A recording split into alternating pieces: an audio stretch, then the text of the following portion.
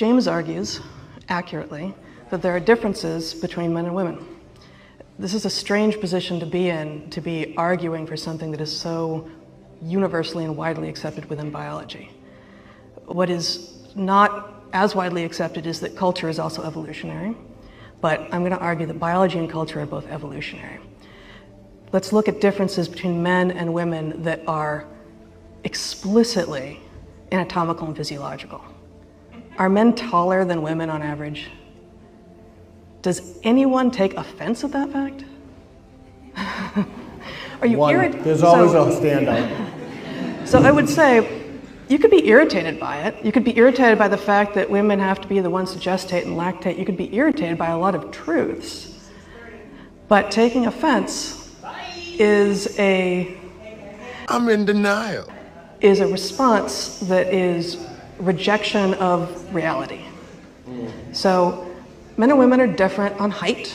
They're different on muscle mass.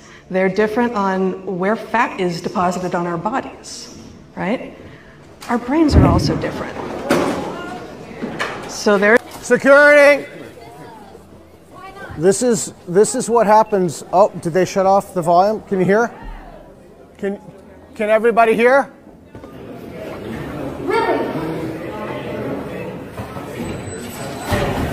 He's a piece of shit. That is not okay. Even the women in there have been brainwashed. Should not listen to fascism. It should not be tolerated in civil society. Nazis are not welcome in civil society. Fuck the police! Cover the people! Thank you.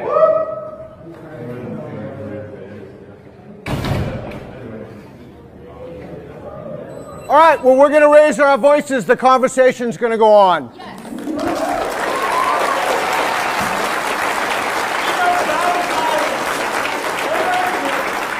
Let me be crystal clear. Let me be crystal clear. People do not have the right to tell you what you can and cannot listen to. People do not have the right, fringe elements of society do not have the right to hold you hostage to discourse. This is a university. If we cannot have this conversation here, we can't have it anywhere. We have to be able to talk about it. No issues will solve themselves.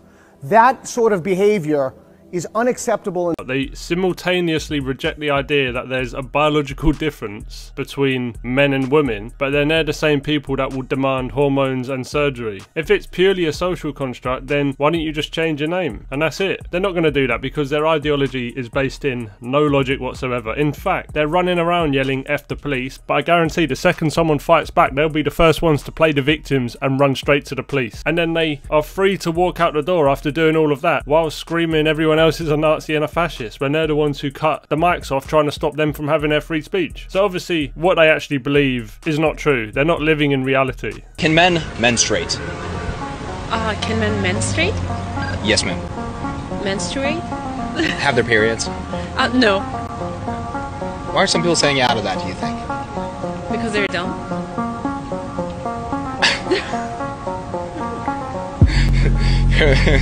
Fair enough. You don't have a uterus, you don't get to make a decision. Did you just tell me I don't have a uterus? It will never happen to you. It will never happen to you. Are you telling me that you have a uterus? Well, you couldn't tell me I don't if I claimed it. My pronouns are uterus, owner, male. Oh wow, that's interesting. All of a sudden they believe in biology. For heteros as well. What do you mean? Heterosexuals. What do you mean? Fight for heterosexuals. What do you mean fighting for heterosexuals? For their rights. Yeah, for their rights. They are so. I am a human rights defender. I'm not limited. I am not limited. You I are am not limited for LGBTI. I am an Lesbians, activist, gays, bisexuals, transgender, and intersexuals. Let me tell you something. Where's the H?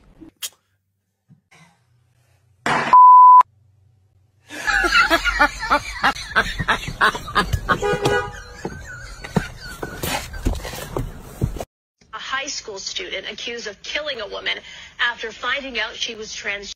No, a high school student killed a grown man who was trying to molest him rape him.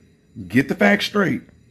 Oh, y'all thought we was just gonna gloss over when they said a high school student accused of killing a woman? No, he wasn't accused of killing a woman. He killed a grown man who was a predator preying on this high schooler. Officials said 18-year-old Orlando Perez met 37-year-old Selena Hernandez in the early hours of May 31st. Now, Perez allegedly told detectives that while inside he asked Hernandez if she was a girl. She said she was trans. He then left and then came back 20 minutes later and shot Hernandez. Now, the comments are saying he's 17, but the article's saying he's 18. So was he 18 at the time of the article and 17 at the time the crime was committed? It even says they walked back to Hernandez's basement apartment building. If the kid was 17, you've got a biological man, 37-year-old, who has essentially brought a 17-year-old boy back to your basement. Does that not sound a little bit sketchy? However, if the kid was free to leave, which it seems like he was, then you can't really justify going back doing what he'd done. And because of that, he's now got 35 years in prison. Thrown his life away. Yeah, crazy story, man. Let me know your thoughts down below. Do you have male friends? Oh, yeah. Oh, they're all trying to f you. They're for not. sure. Yes, they are. No, they're not. What do you guys talk about? Cooking, friends. Are they gay? I just thought about opening the packages. People are being so mean. I just want to enjoy things the way that I enjoy them.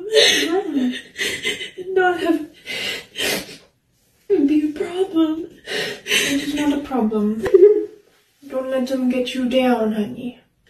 You're good enough. And you enough? Did I stutter?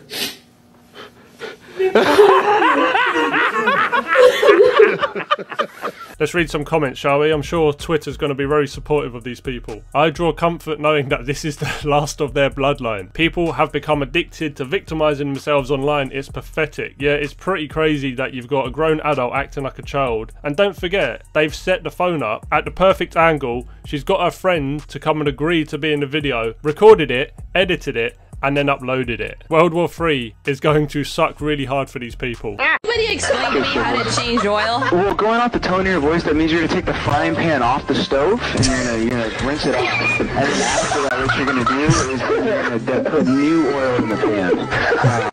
I'm 38 and single, and I recently realized I want a child. I'm terrified that I've missed my opportunity. That woman's name is Melissa Persling, and she's revealing to Fox News Digital what she thinks caused her current situation. Listen. I feel unbelievably betrayed by feminism. I was constantly fed this idea that women can do everything. We don't really need men. Women can have the great career and have the kids that they like and change the tires and do this. I mean, I grew up thinking, and men are great, but like I can do all the same things. I do feel in many ways betrayed by that line of thinking. I kind of want to go back to some of those teachers and coaches and say, what the hell did you mean by that? Because women can't do it all. It's kind of funny that you're now standing against feminism and the problems with it, which is kind of good, but at the same time you're still blaming everybody else and taking responsibility. Like, you made them choices, no one forced you to go and do it, which is hilarious because that's exactly what feminism does. They teach all these feminists, like, nothing's your fault, everyone else is to blame, and here you are, you've left feminism, and what you doing? Blaming everybody else still. So yeah, that's kind of funny to me. Someone said she needs a 6 foot tall, wealthy bear. What would you rate this guy on a scale 1 through 10? A 3. Oh damn, word. Yeah. It's Okay. not really my type. Okay, let me ask you a question. What would you rate yourself on a scale 1 through 10? A 10. You think other people agree with that? I don't care what other people think. Confidence is key, period. Hey bro, what would you rate this girl on a scale 1 through 10? What the fuck? That look like a fucking lizard, man. She a 0, I ain't gonna lie. What did he say?